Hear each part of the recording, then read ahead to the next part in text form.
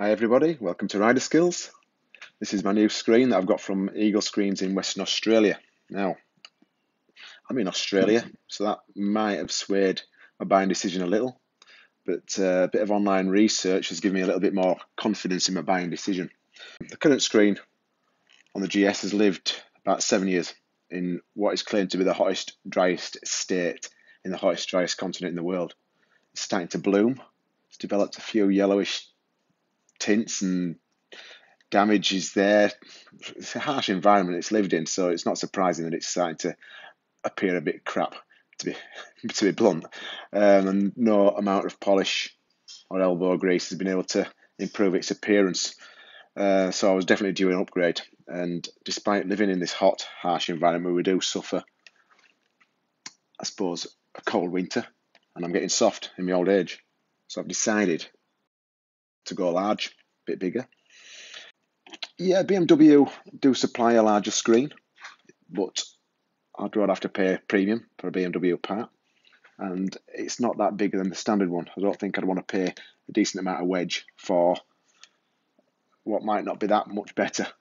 So I've gone aftermarket. Now, first impressions. Let's have a look.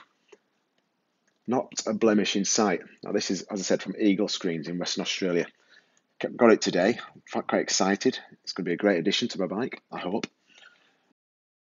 It's clearly handcrafted, and the reason I know that is there's no manufacturing marks on it at all. Not a part number, nothing at all. Not an embossment of any sign as to where it's come from. Perspex looks great, and it appears optically correct even around the bends. Doesn't give a odd view. The edges are polished up beautifully. Be interesting to see how it fits. Now, as I said, I could have bought BMW. I'd have paid a lot of money. I've paid about $200 for that, approximately, plus a bit of postage and packing. That's the 440mm touring version for the GS. So what I'm going to do, first impressions are good. What I'm going to do is fit it and show what it looks like on the bike. Okay, and there she is. 5 minutes that's taken me to install, including the removal of the old one. All the holes lined up nicely, and she's ready to go. The next stage then, of course, will be to give it a try. So we'll take it out for a spin and see how it performs on the road. And as if by magic, here we are. New screen. First impressions. It reminds me, and I might be pointed out, I might be a bit wrong, but the shape of it at the top end reminds me of the old Honda ST1100 Pan-E. Possibly. It's quite tall. I was advised by, is it John at Eagle Screens? He's the guy I've been emailing back and forth while I made my decision. And he said a lot of people go for there's about 5 different heights. And a lot of people, he said, go for the 440mm one, which is the touring. That's the best seller. I can see why. It's quite a decent compromise, but not too low. I think I'd be disappointed if it had been any lower. I want no buffeting, which I'm not going to get, I don't think. I'll test that out shortly. I can still see through it. There's no distortion. Great sign of decent perspex. Slight bit of vibration, which you'd expect. There's no struts holding it together, but you'd get that on any bike, so it's not a criticism of the quality of it. And when I say a slight bit of vibration, I'm talking when I hit a decent bump, I get a bit of wobble, which you'd expect. I get that on my forks. I'm not feeling any wind resistance in my shoulders. That sweepy curve, top left, top right, appears just to send the wind around me. Now, motor vlogging might be better. I'm going to try this, obviously, at 60 km an hour. I'm going to do it a bit quicker. But this is visor down with a microphone in my helmet. That's visor up. It's quite a windy day, so I'm hoping that you'll still get decent audio. This is at 60 k's an hour, which is what 42, 43 miles an hour in the old money.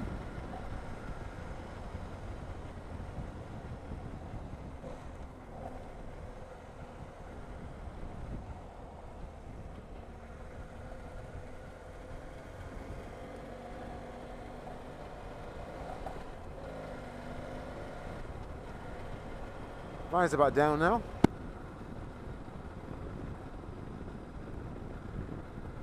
Yeah, not a lot you can say really, other than that it does exactly what it says on the tin.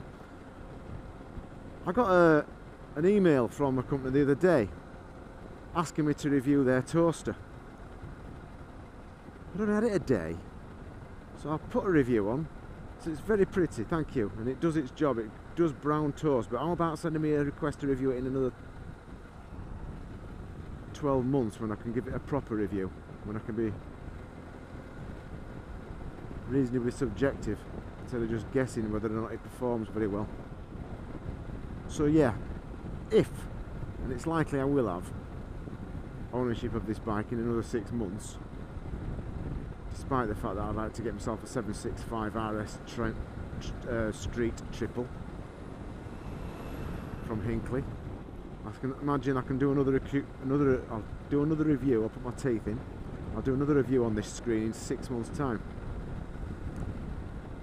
and we'll look at the quality, see if it's standing up to the rigours of an Australian winter and spring by that stage.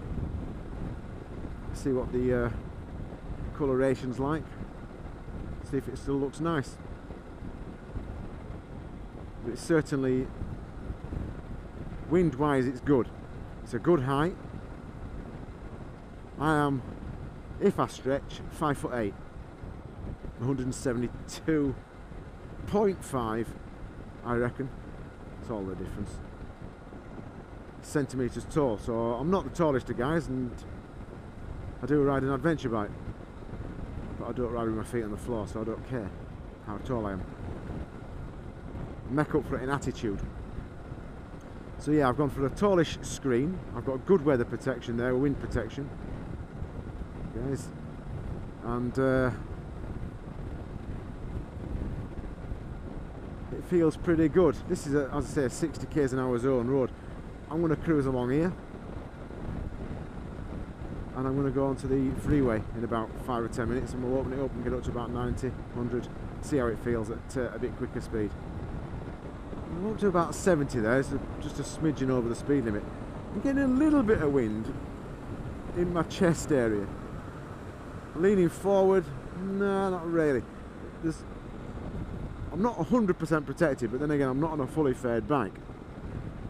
And I'm wondering whether that wind is being drawn in around these areas here. Now they're cut out, and I should say cut out perfectly for the lock to lock on the handlebars and my bark busters, hand protectors as we call them here. If I go left hand down full lock, I've got about, I reckon, a 12mm gap between my bars and here, both sides. So the screen is cock on. So that's what them cutouts are for, that's what that shape's for, as much as anything. And they've flared it out a bit at the top for that bit of extra. I would suggest shoulder protection. I feel no difference whatsoever in the screen affecting the handling. Now that might sound a bit of a bizarre thing. I once had a, get this, I had a Bmw 125 scooter as a little commute. Cheap as chips to run, easy parking, little 125 4-stroke Yamaha. And I bought the Yamaha tall screen for the winter. See, I've ridden everything, me. And I have to say, it massively changed how it felt when you were riding it. It's having no screen at all. And I'm not talking wind in your face time. I'm talking about how it steered, how it felt as you were riding. It just felt odd, really weird, having a bigger screen. Right, we're coming into a faster road now. Just check up that slip road. No, we don't want it to come into my lane now. Safe here. Fires are down, nice and quiet. Let's see how it feels at 90. You see, that's a real good gauge. It feels absolutely no different. It's doing 60 k's an hour to 90, 95, 100. So you know it's working, don't you, at that? Because I'm feeling nothing in my chest other than what I was when I was doing 60. My head, no buffeting.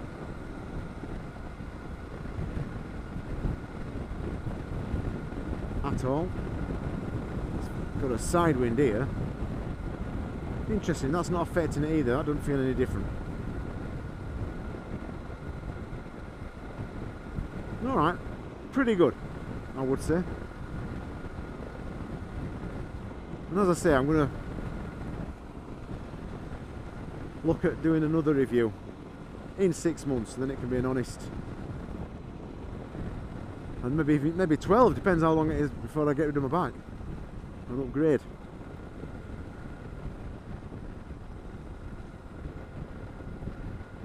Maybe I'll be allowed to have 2 bikes. And here's a couple of pics of the screen on my Bmw F800Gs. Thanks for watching my Eagle Screens review, and for more info head to their website, which is eaglescreens.com.au. If you like what you saw, give us a subscribe, a like, give us some thumbage, and as always, people, ride safe. See you soon.